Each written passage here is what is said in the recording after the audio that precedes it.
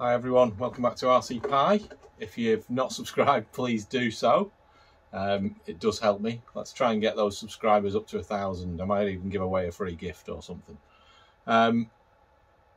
Today we're going to be having a look at my first bit of footage, my first run with this new camera that I've got, a little action camera. Nice cheap one I picked up on Amazon. I'll put a link below. Just wanted to have a go really and see what we can do. I played around quite a lot and struggled a bit with coming up with a way of mounting this. I was wondering whether to mount it to this or whether to mount it to the MN999. Quite fancied mounting it to that, but I don't want to screw anything into anything. I don't want to ruin anything. So I've been playing around with different ways of mounting for the last few days and finally decided that I would go with magnets, or I wanted to try magnets. So the magnets arrived, and what I've done, I've put 5 magnets behind the windscreen and stuck 5 magnets to the bracket on this action camera. So it's not actually attached to the body shell permanently. So it won't do any damage to the body shell, it shouldn't compromise it. And it should still be as solid as if it was screwed on. And that will hopefully mean I can move it between different cars as well. So, well, we'll just see what it's like. Let's have a look at the footage. Now this camera has got several different recording settings. This is all done in 1080p, 60 frames per second. And I am using the built-in image stabilization. It's not doing too badly. I think it's all right as long as it's at relatively low speed. Then this doesn't seem too bad. I mean, we are getting quite a bit of body roll because you've got that added weight. What I probably need to do is stiffen up the springs if we've got the camera strapped onto the top of the car. But you know, this was just the first trial. Very interested to see what it would be like. Quality and the setup. So that was just bombing down quite a steep little track. One of the things I was very, very conscious of whilst I was out driving was not tipping over to the front. You know, crawlers generally are set up with a bit of a forward weight bias, so they're better going uphill. Once you get going downhill, you often have a few dodgy moments. There we go, uphill wasn't too bad apart from those tyres.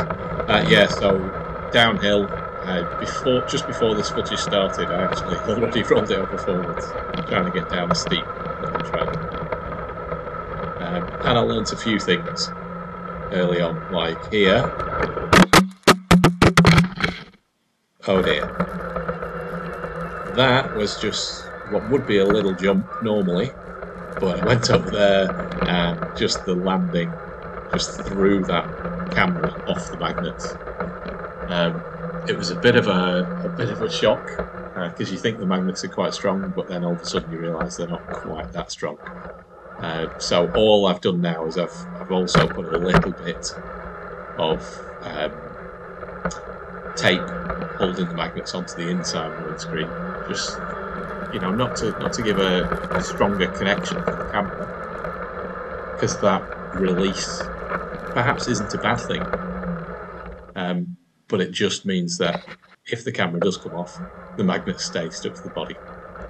So this little spot that I've gone to, it's actually the site of an old stone mine. It's not too far from where I live. So I thought I'd have a little look at how it does inside, how it does with the light. I have had a little drive here just at the entrance previously. So I thought I'd just head in and check out the light bar that I put on the Rescuer as well. So there we go, that's turned on. Unfortunately, quite a bit of the light is blocked out by the camera. But you know, bit of fun. Let's see what's what. Disappointingly, this stone mine is absolutely full of litter. It seems to be a bit of a hangout spot for some of the local young people. Questionable choice in beverages and so on that they've so kindly left all the litter in here. And I think we can see that Kirsty there has got very imaginative artistic skills as well, and clearly wants to remain anonymous.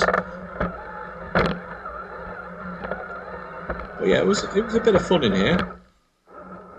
Quite tricky, some big lumps of rock. If it was out in the open, it would have made for some quite interesting footage actually, but most of it was quite hard to see.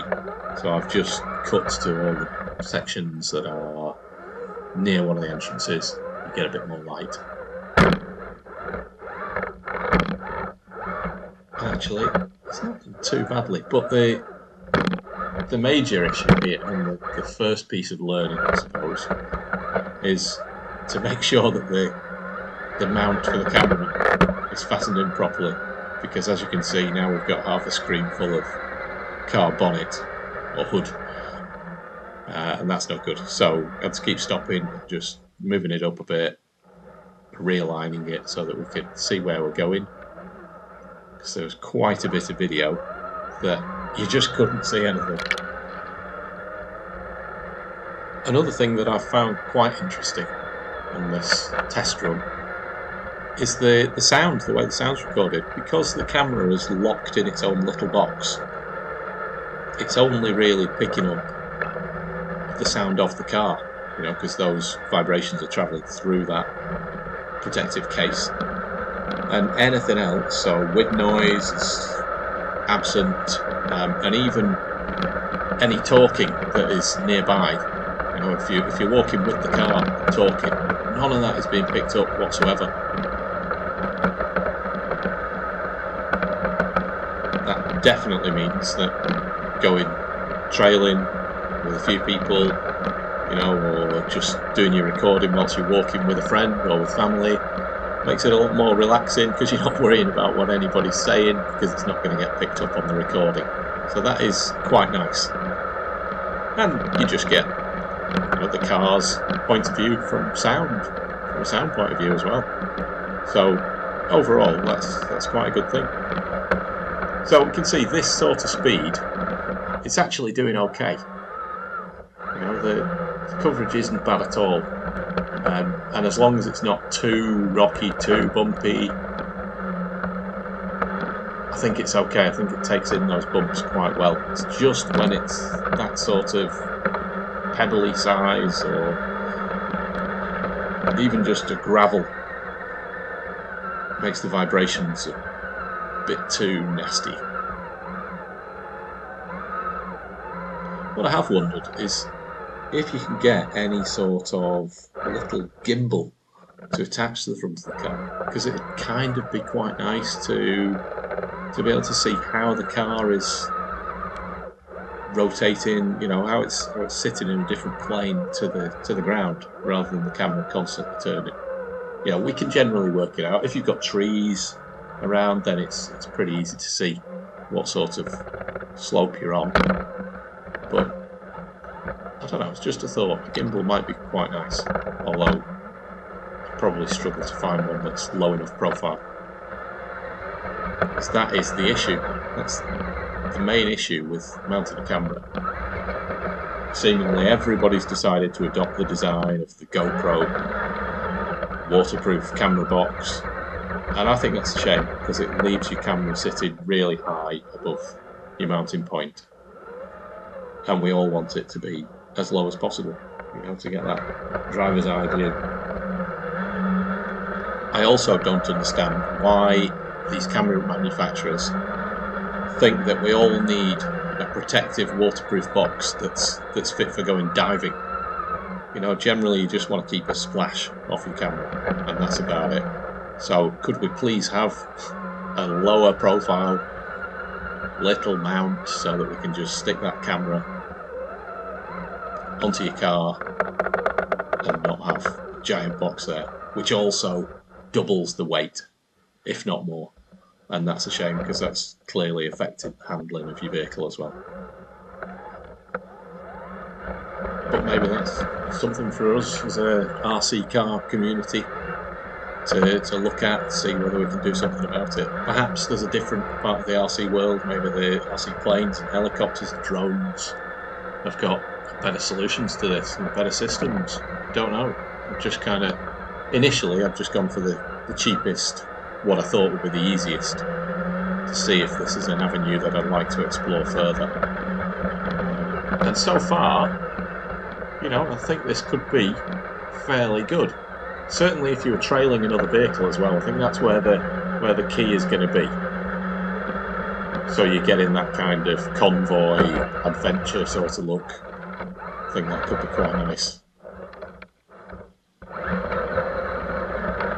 Because once you can just about tell something like that is like on a slope and a tricky lip to get up, you don't really get that whole feel. You want to be seeing that suspension moving over bumps and over funny terrain.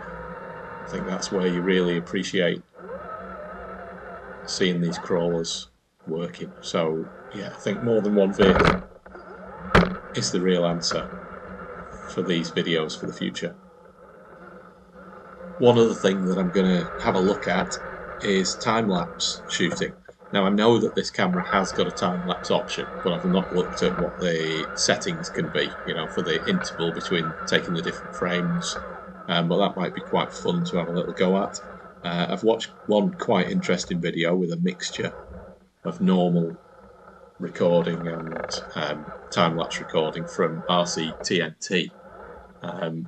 If you've not watched his channel, if you've not checked out the videos, have a look at RC TNT. He does some great stuff. One of my favourite channels to watch, and he's got a bit of first-person camera work on there as well. So, see what you think. Overall, though, I think this is, you know, a kind of measured success for our first run. We've got that problem of the camera slipping down. I think we need to consider the speed of the vehicle a bit more in future, whether there's something that could be done to cushion that bumping, or maybe a different frame rate would help.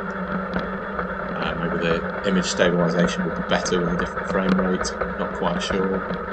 But, you know, not too bad thus far. Now we're going up this last slope to get out of the area where this stone mine is.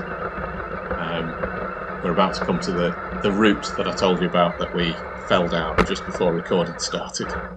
That's it. It's quite a big step. No chance of getting up there. So I'll lift up and off we go again.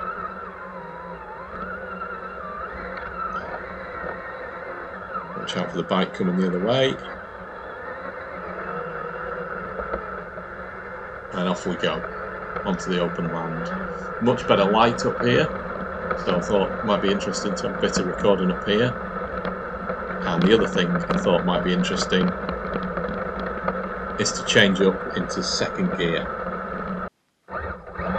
So now we're in second gear, giving it a bit of a hammering. You certainly get the feeling of speed, but I'm not sure it's so pleasant to watch. You've got a lot of rattling. I don't know. It might be better, it might be more interesting on more varied terrain, don't know. I thought I'd give it a little run on the grass as well. Not as rattly, which is nice.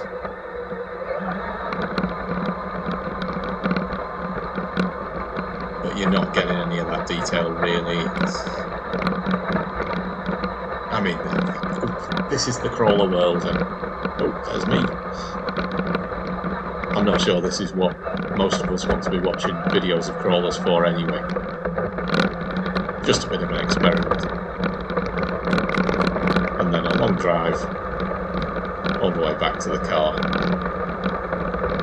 So, I don't know, let me know what you think. Let me know which bits you think work, which bits really don't work, any ideas or advice. If you've tried any first-person camera work on your RC car yourself, give me some thoughts, and hopefully we can come up with some good videos in future. Might be a nice way of reviewing cars, showing them in action. Let's see.